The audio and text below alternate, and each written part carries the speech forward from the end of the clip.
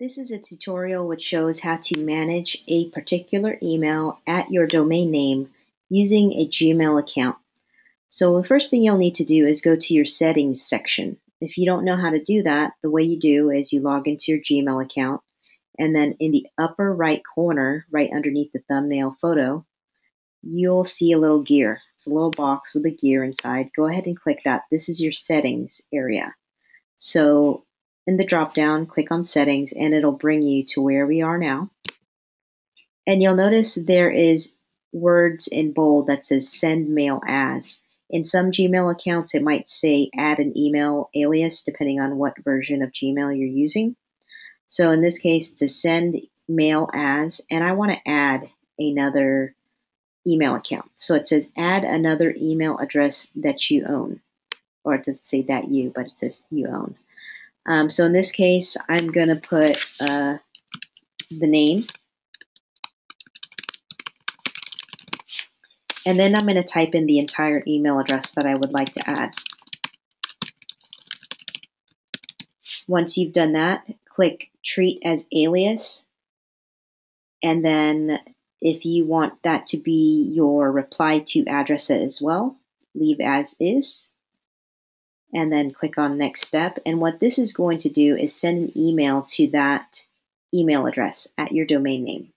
So once it does that, you'll need to log in to your webmail or however else you access your email at your domain name, and then click on the link that's inside of the verification email. And before you do that, make sure you also click on here, send verification, so that way it will send it.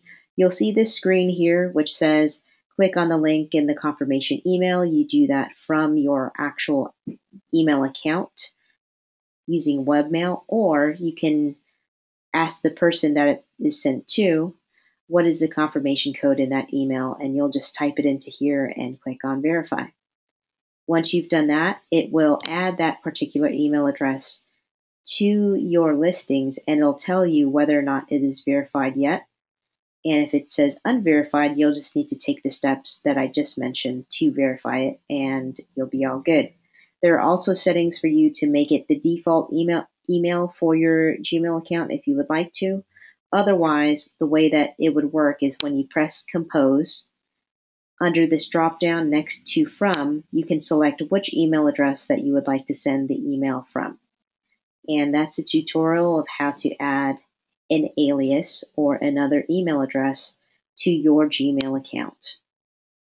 If you like this video, please do subscribe to see others, or you can always request in the comments other videos that you would like to see. Thanks.